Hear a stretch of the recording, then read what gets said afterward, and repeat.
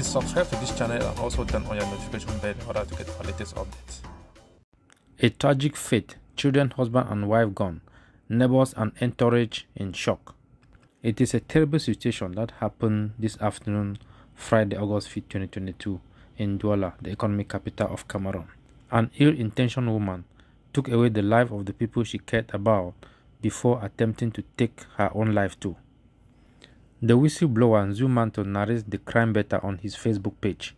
He said, "A woman poisons the meal to kill her husband but instead killed her 3 children aged 3 to 8 years old. Full of regret, she herself makes the decision to die." According to CNA reports, neighbors attest that 3 children from the same mother with ages 8, 10 and a newborn were found in a state of agony by neighbors. "We heard children crying last night. When we rushed into the house, we saw the girl and her brother agonizing and we took them out. The baby was in a very bad state, and when we reached the Catholic hospital in Bonaberi, the baby passed away.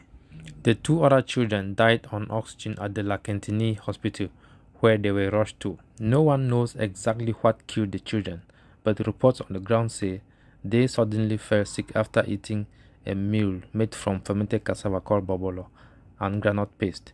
Their mother is also in a critical state at the La Quintini hospital as well." Unconfirmed reports claim the mother of the children poisoned the meal in an attempt to kill her husband, Barrister Watson Akabum, whom she accused of infidelity.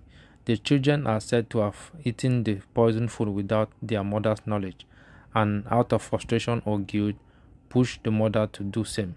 She is presently in a coma.